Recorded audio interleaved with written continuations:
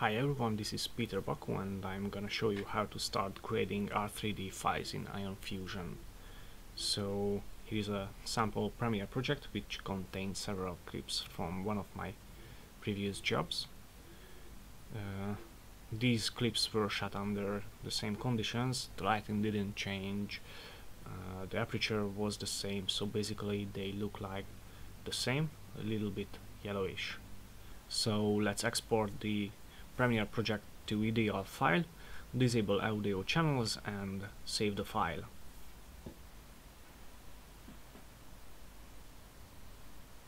Alright, start Fusion and run the EDL Importer script.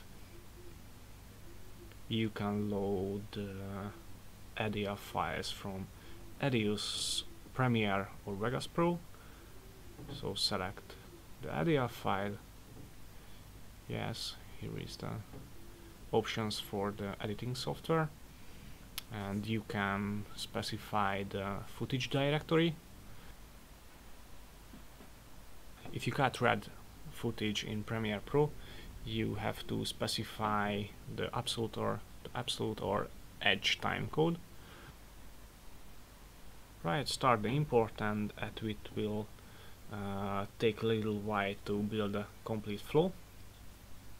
Alright, you can see the reference clip on the left side and the raw clip on the right side. So some adjustments, some brightness, some contrast, and the ISO a little bit down. I will start another script, which is R3D property picker script.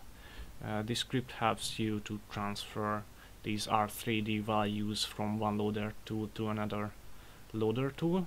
As you can see, there are 3 buttons and the text field which shows the picked R3D properties. So press the pick button and the script stores these properties. Then select the other tool and press the paste button. And you can select more than one loaders and paste the attributes to them, or you can select all of the loaders and paste with one click. And you can reset the loaders as well.